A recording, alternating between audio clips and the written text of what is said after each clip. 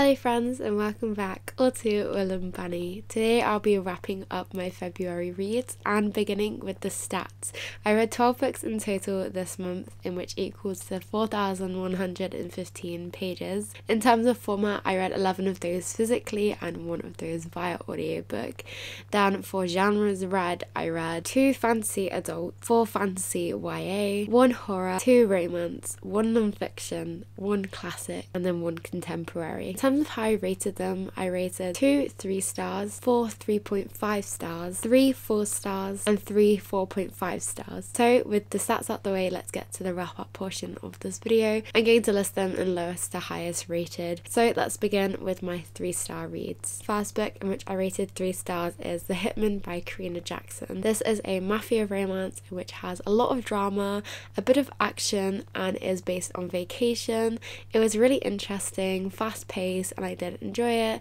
It's not my favourite mafia read and it's not too heavy on the mafia, but if any of those concepts sound interesting to you, then I recommend you pick that one up. The second book in which I rated 3 stars this month was The Whispering Dark. This had deaf representation, student-teacher relationship with an undercurrent of romance flowing throughout the book, horror elements and mystery packed in there. It had a spooky boarding school atmosphere and the underlying current of never knowing who to trust.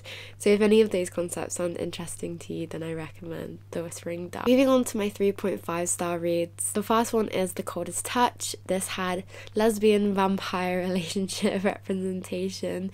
It was really fun, quite light-hearted, and our main character can see all of her family's and friends' deaths. Anyone she touched, she can see their death.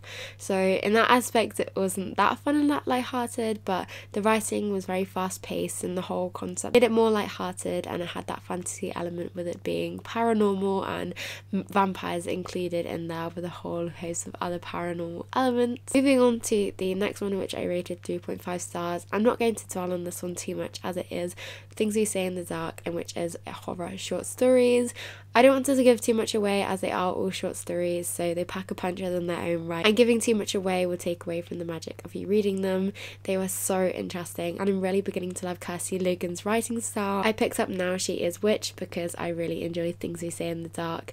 I recommend this one if you love horror short stories and the sort of alternative magical realism element of them. I really enjoyed this one. It was so much fun. I really recommend it. The next reading, which I rated 3.5 stars, is a non-fiction, which is Greedy. This has essays on understanding bisexuality and identity as a whole. It has that edge of rawness and realness because of the topics covered, and I really enjoyed it. It was definitely a really interesting take on bisexuality, discovering identity, and just understanding yourself as a whole. Then the final book I rated 3.5 stars this month was 𝚑𝚑𝚒. This is about an older woman professor who has an infatuation with this new young fresh professor, and it's also talking about how her husband has relationships, consensual relationships with students, and how there is that sort of moral aspect of it, is although it was consensual, was it actually consensual in the mind because of how young they were.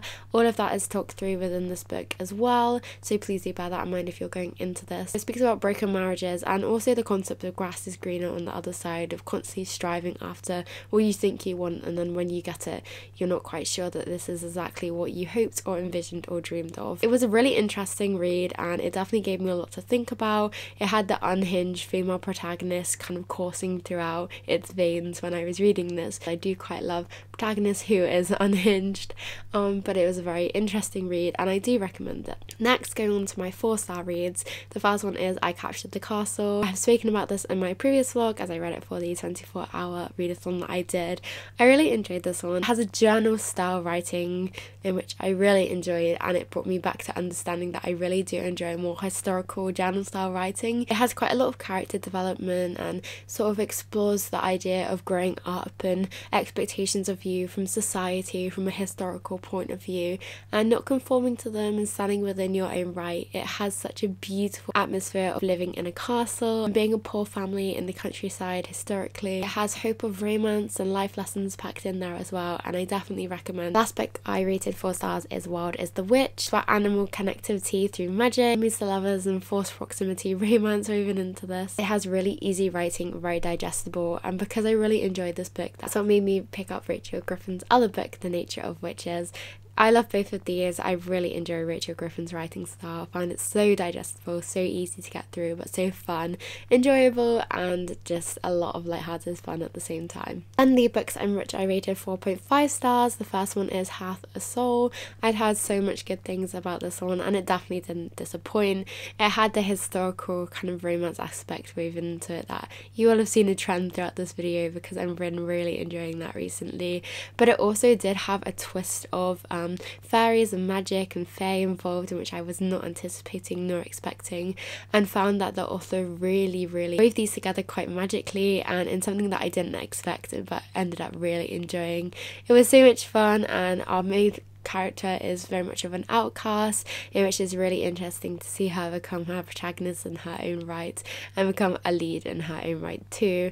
The romance was really fun, and I love the banterous sort of tense atmosphere surrounding two love interests. It was definitely a lot of fun, and I recommend. Then the next reading, which I rated 4.5 stars, is Kingdom of the Wicked. This is a very popular series in which I'm sure you would have seen in the book community at some point. I have only just gotten around to reading this first book, but I really enjoyed it. It was based around good and evil and devils and witches, and it had a whole other world woven into it. You didn't know who to trust. There was twists and turns at every point. There was a romance within there as well, and it really left me eager and wanting to read more from this world.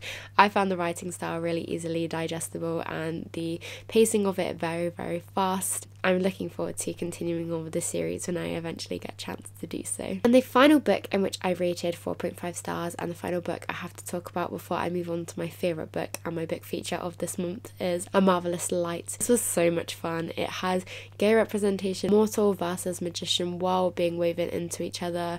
Old London was discussed and discovered in this. It also had an element of mystery in there. It was quite steamy in parts, but I really enjoyed it. It was a lot of fun, very light-hearted, again very easily digestible and fast pacing, and I cannot wait to read more from this series and this author going forward. So those are all the books I read and rated this month, and now we're moving on to my feature book of the month, and that is The Simple World. I had such difficulty choosing this one, but ultimately this is what brought me out of my slump. It made me stay up late into the night to read it and finish it, and I got exactly what I expected and hoped from this book. It was nothing life-changing or soul-profounding, but it was definitely one in which I went into it knowing exactly what I wanted and got what I wanted out of it. As always, please do allow content warnings for any of the books I share, but from what I can remember from this book, I want to give content warnings for cancer and death of a parent. What I loved about this book was the small community setting and how a community can come together really well. I always love a small town romance. Banter between our two love interests was really interesting to read from,